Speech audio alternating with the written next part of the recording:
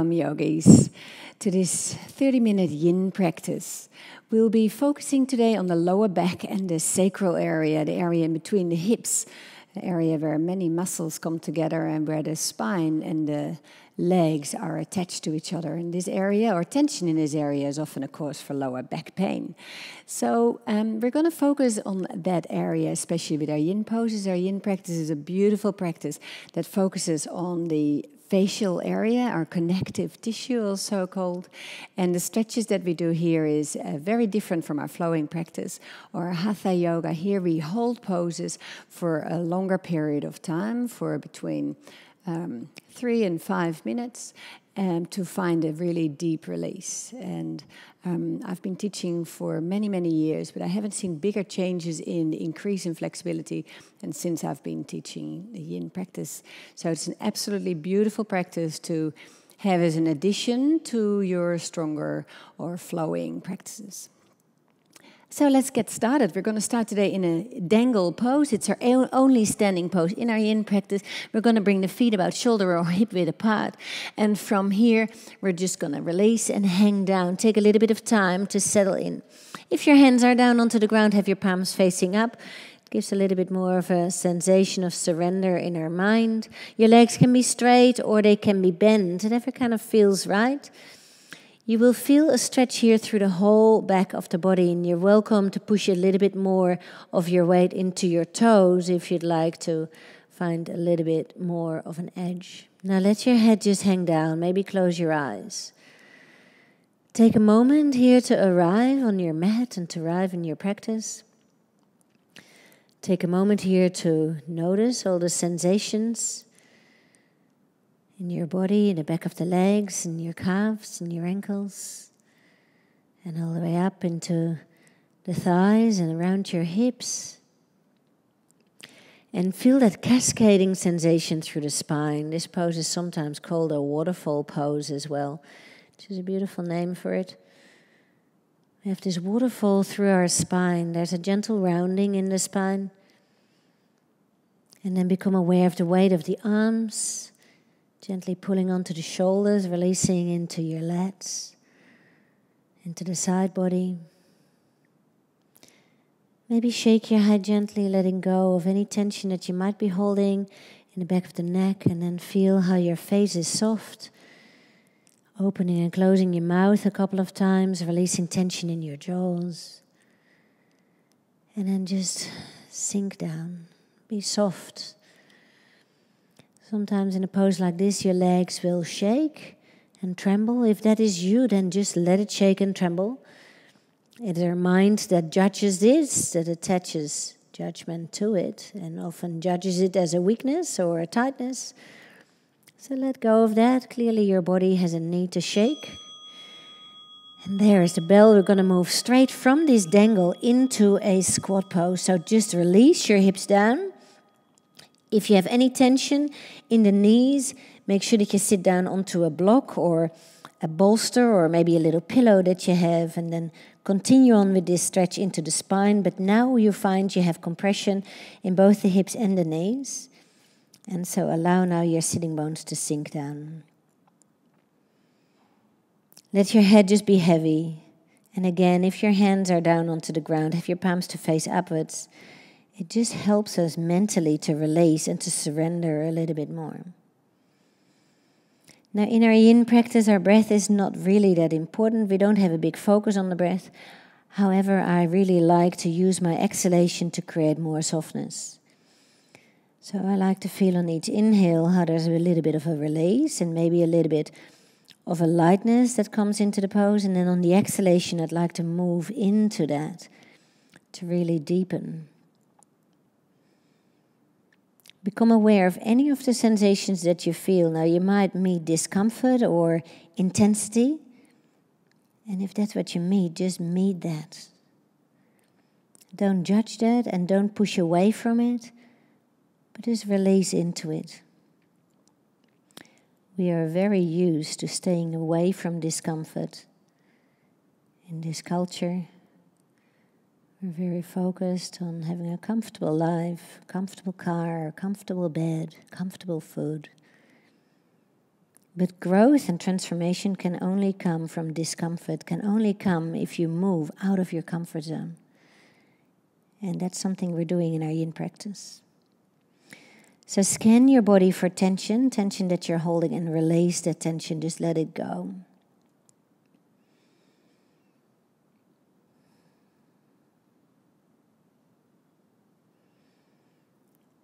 You might notice that as you're scanning your body that you're gently pushing back into the tension that you feel. But see if you can let go of that. Soften your toes, soften into your hips. Feel this real stretchy sensation into the lower back, into your sacrum. And ease into that. Allow this tissue to slowly open up and to slowly release. Trying to stay present and trying to meet anything that's there to be met. Any tension, any tightness, any discomfort, any opening, any heat. Try to just meet it.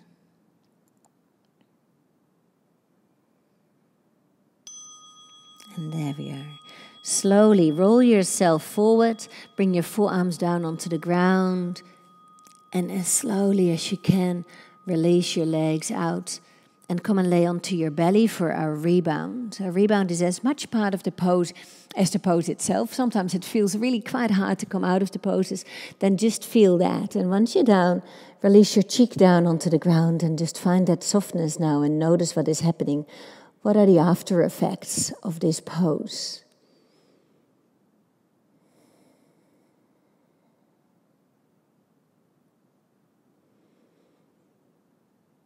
Also here, just feel anything that's there to be felt. Don't move away from it. Don't move and fidget into it. Allow your body to find a balance all by itself.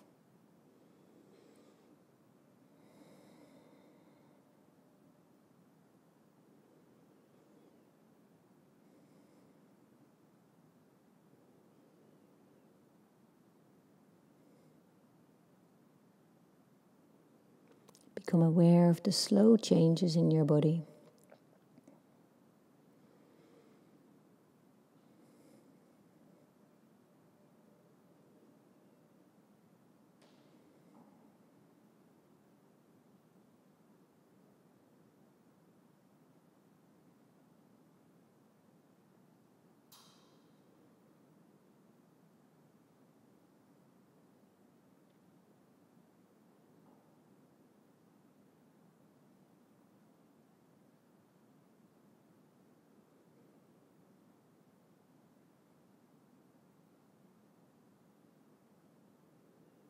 Each time that you feel a need to fidget or to change, see if you can resist that. See if you can just stay with the stillness. And then we're going to find our next pose, which is a Sphynx or a seal pose. So where we have been opening through the back of the body, now we're going to open through the front of the body. This is our Sphynx pose. We're dipping down through the chest. The elbows are underneath the shoulders, and we're lengthening into the chest and the front of the body. If you'd like to add on a little bit more, you're welcome to find your seal or anything in between the seal and the Sphynx, meaning that you bring your hands down onto the ground instead of your elbows. Also here, allow your hips to sink down, or you can bring your hands all the way underneath the shoulders. In that case, turn your hands either back, your fingers either back or out, and then sink down and dip down. So a Sphynx or a seal pose, as I'm in now, or anything in between where you bring your hands more out either in front or sideways. Lengthen here into the front of the body. Feel into the front of the body. The front of our body is related to that part of our body that we show ourselves with, so that we show the world. It relates to the image that we hold up of ourselves. And quite often it relates to the stories that we tell ourselves about ourselves. So feel into this space and feel what it feels like to open up into this space. In our yin practice, we're trying to allow the energy to flow. And we're using these stretches into the fascial area. The fascial area is where the water runs through our body. It's also where our meridians run through. And so imagine that in our fascia, there's little rivers running, rivers of water. It's important to stay dehydrated because of this. But it's also where our energy flows through. It flows through these rivers of water. In yoga we call it prana, in Chinese medicine you call it qi. It's the same thing. It's our life force, it's the energy that we have within us. And here we're stretching into these rivers, we're opening them up. We're lengthening them so that the water and our energy can flow more freely. So often what happens is we build up scar tissue and maybe inflammation into our fascia, and in our yin practice we work deeply into releasing that scar tissue and the inflammation. A very, very beneficial practice. A healing practice. However, often when we're in the poses, we actually don't really feel that. And when we're in the poses, we feel a lot of intensity, discomfort, and we often don't relate to that as a healing. Often we see that more as a hurting. But feel through that, feel past that, past those sensations, aiming to find your edge. And then stay in that and just notice what happens in your body. You will feel a lot of compression at the moment into your lower back, and if you're not used to that, that feels really quite strange.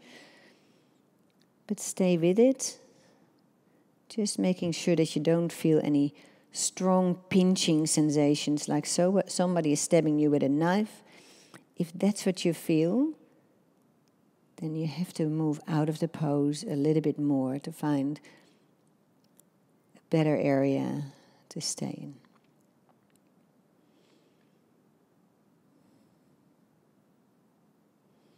We're dipping the chest all the way down, and we get that stretch into the tips of the shoulders. And if you have your hands down, keep your arms really straight.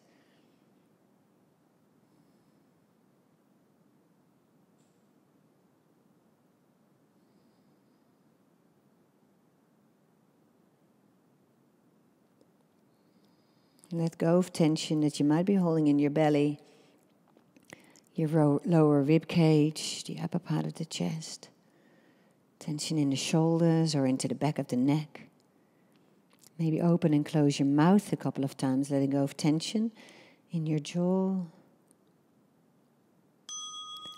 And then slowly bend your elbows out to the side and come and lay back down onto the ground. If you prefer to roll over onto your back, please feel free to do so. But if you're comfortable on your belly, then stay on your belly. This pose that we have in between all our poses is called the rebound. And this is where the goodness happens, allowing fluids to run into areas where there was compression before.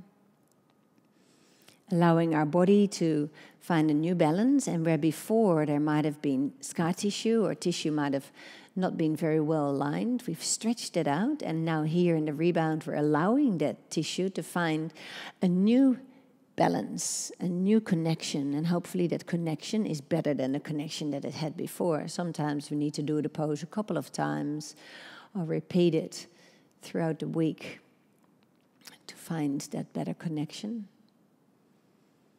Depending on how often you practice your yin, you will feel a different sensation in your rebound. There will be more opening, or the first time, often if you're new to yin, it feels really very intense to come out of these poses. So all yin poses are on the ground, except for our dangle, which is our only standing pose where we started with today. And our next pose is going to be our sleeping swan pose, working into the outside of the hip. And we're going to start on the right side. So we're going to bring our leg out in front. The foot goes over to the left side and the knee stays behind the right wrist. From there, we're going to release the left hip down in the direction of the left heel, and we're sinking ourselves forward and down.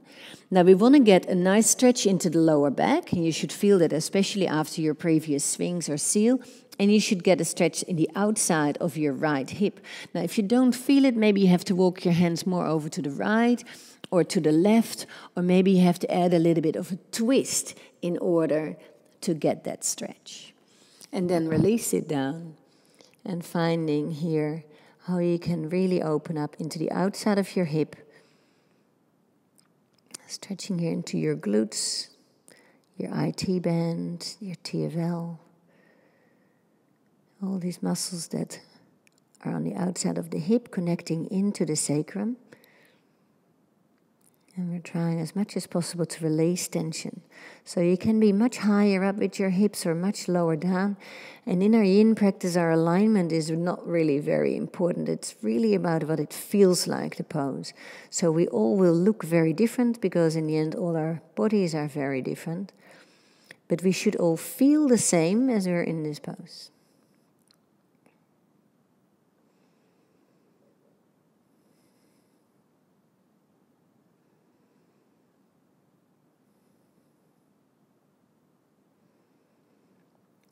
Keep on scanning your body for tension and keep on releasing the tension. Let go of tension in your hands, your fingers, your arms, your shoulders. Allow your chest to just sink down direction or into the ground. Let your head be heavy and your neck be soft. Release tension in your breath, in your chest. And then soften in that area where you feel the stretch most.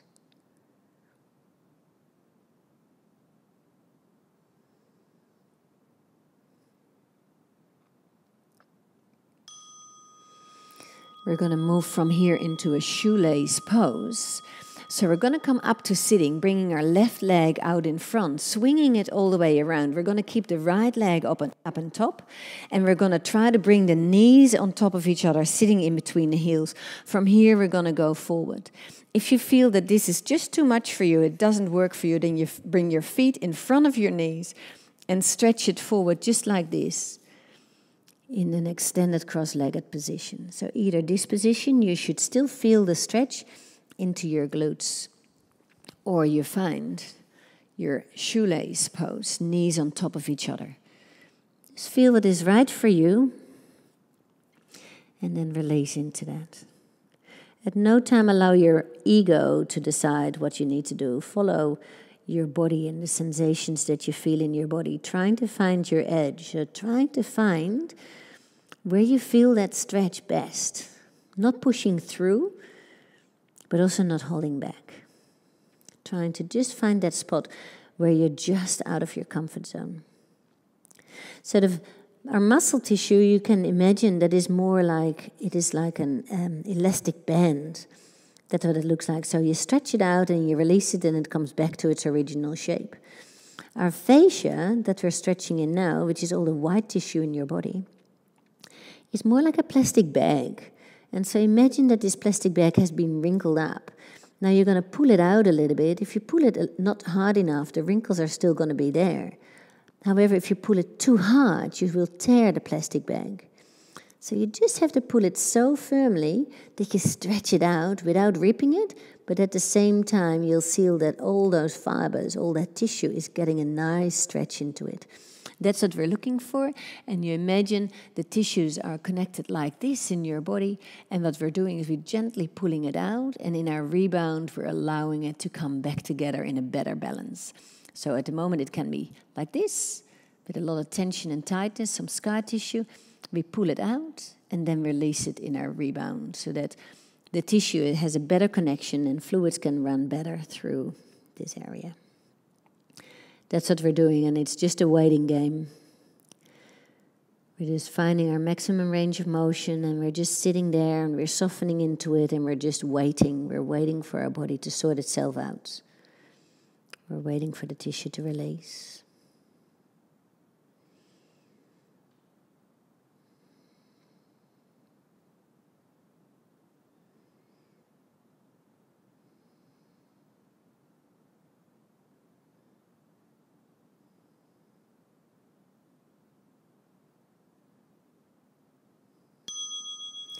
And from here, we're going to come into our sleeping swan on the left side now. So the right leg, that should be on top, bring it all the way around to the back.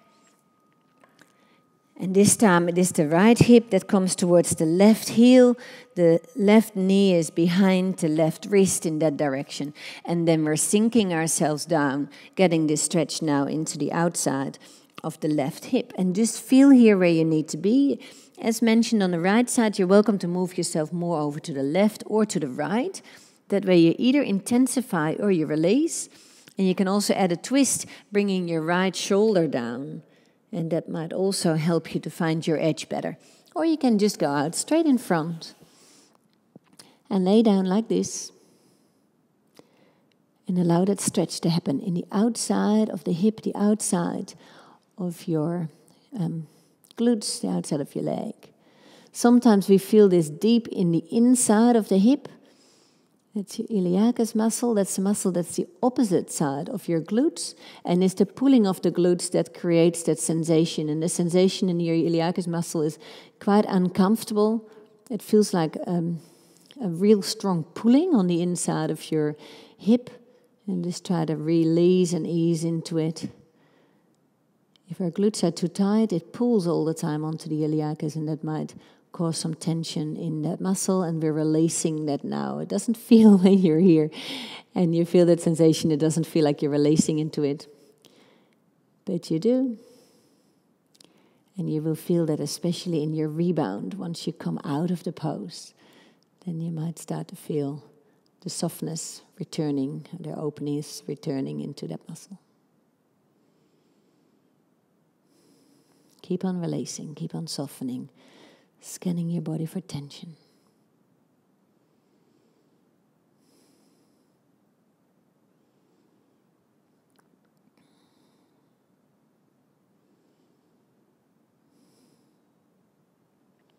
Easing into the discomfort or the intensity that you feel.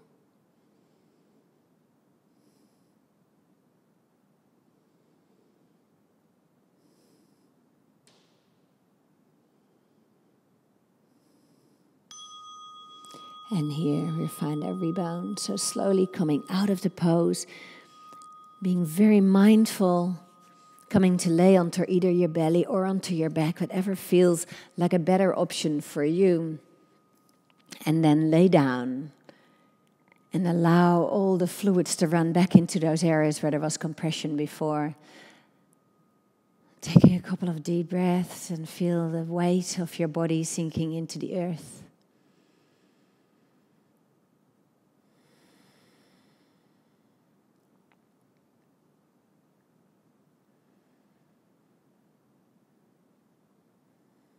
Feel into the space where you felt the stretch most and just notice what is there. Observe without judgment. Maybe you feel tingling or coolness or heat. Maybe you feel tightness or an opening. Maybe you feel a lightness or a heaviness. Try to really feel and observe and be curious about what is there instead of judgmental.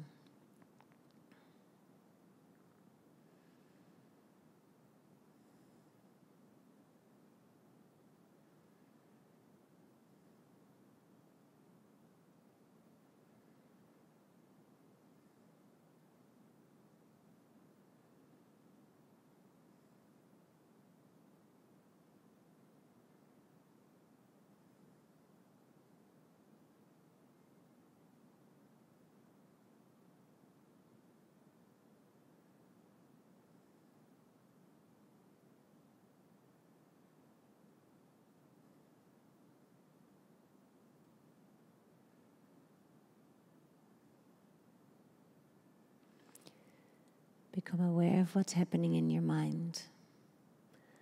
Let go of the attachment to the stories that you tell yourself. Next, we're going to find our half saddle pose. So we're going to come up into a seated position for a moment. We're going to bring our right leg back, just like this.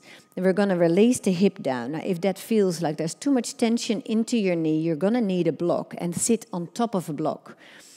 Otherwise, you can keep your leg like this. We're going to lay back in a half saddle pose. Now, when you come back and your knee comes off the ground, as I'm showing at the moment, just let that happen as long as it feels okay into the front of the knee. You can also maybe pull your foot back a little bit or allow your knee to go out to the side, to the right side a little bit more. Sometimes you feel this as a strong stretch into the top of the foot. In that case, you can turn your foot maybe out a little bit this way, or you can also maybe bring a blanket underneath your foot to find more comfort. This is our half saddle pose, getting a big stretch now through the front of the hip. If you'd like to add on, you're welcome to bend your left leg. You can wing the knee out to the side, or you can push it over to the right and just feel into the front of the right body, our focus area. For some people, that's not enough, and they need to bend their knee and bring it in the direction of their chest. So just feel what is right for you. I myself like to wing my knee over to the right side, and that gives me more of a stretch into the front of the hip, but that might not be you, because your body will not be the same as my body. So play around a moment and then find how you can get that stretch best, the stretch into the front of the right leg, and then just find that softness, find that stillness. And feel here into the space, the front of the hip, the front of your thigh, connecting to the knee, and feel where you first feel this stretch, maybe in the knee, maybe it starts a little bit higher up into the thigh. And then feel where you feel the stretch most. And then bring it up into your belly area and see where you start to lose that stretch. Become aware that you let go of tension now into your buttocks, into your glutes. Just feel that softness there, not pushing yourself up away from the floor, but sinking yourself down towards the floor. Taking a couple of deep breaths into your belly area.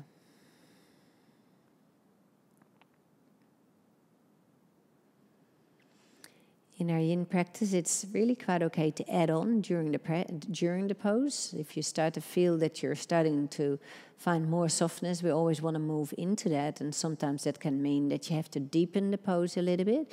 For example, I might choose to hold on to my knee and bring my left leg up a little bit to intensify the stretch. But we're trying not to move out of the pose. So it's okay to deepen it because we move into our maximum range of motion a little bit more, but we're trying to avoid moving out of the stretch before the 3-minute bell will ring. And whatever you feel, just feel that, just be with that, just notice what is there. Trying to find that position where you feel that something is happening, that something is shifting and changing.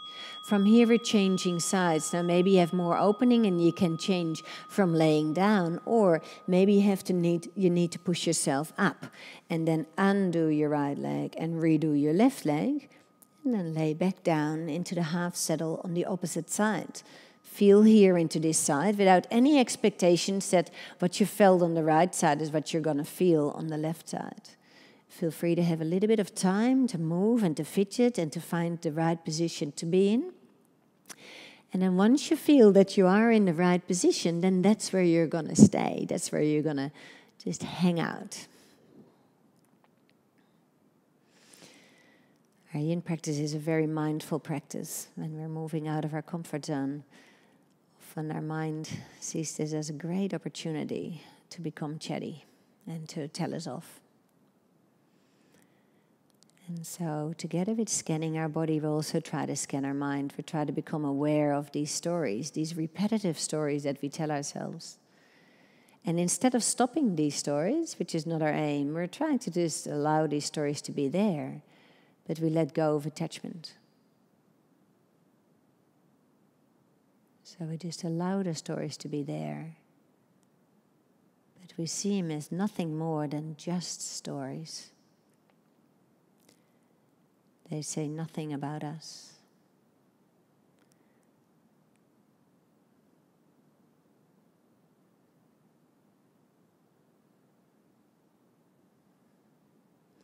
Keep on moving into the intensity. Become aware not to move away from it.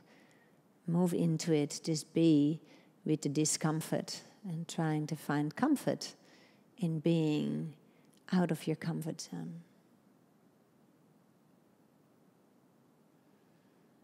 Not hardening, but easing, surrendering, releasing.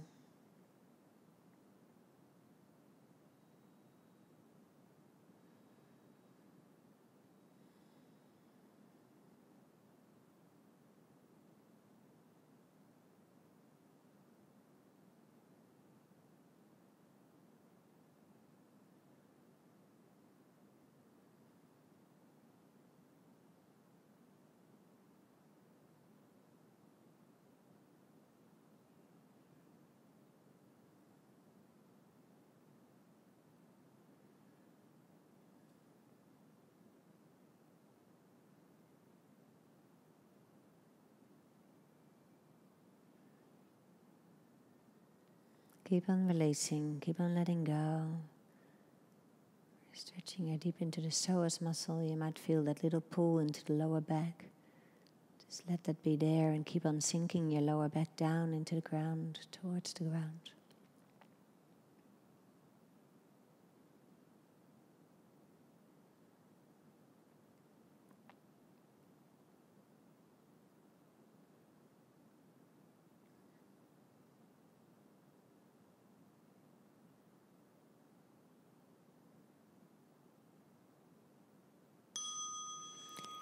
And there we are, taking all the time you need, maybe rolling over to your right side, releasing your left foot, maybe pushing yourself up. And from here, release your legs out and soften into your rebound pose. Now this rebound will turn into our pentacle pose, completing our practice today. So take your time, settle in, release, let go.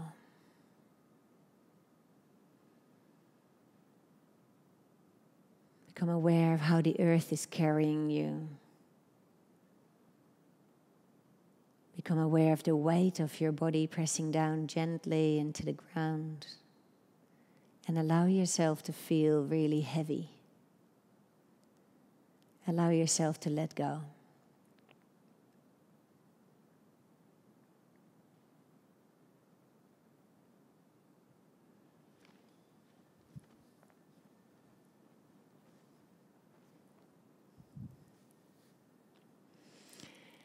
I invite you to stay in your pentacle pose or your shavasana as long as you like.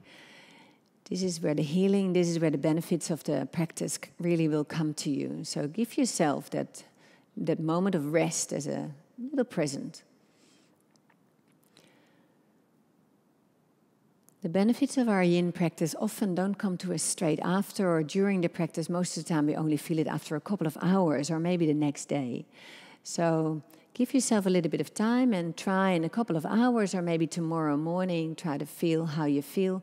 Most of the time people mention that they feel lightness in the joints, lightness in the movement. So hopefully you will feel those benefits later on during your day or tomorrow morning. Thank you so much for practicing with me today. With love and gratitude. Namaste.